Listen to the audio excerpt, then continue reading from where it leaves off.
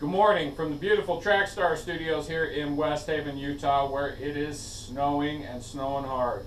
I think we got a little over a foot of snow last night, and it's still coming down. There's something like 20 inches of snow between here and Salt Lake.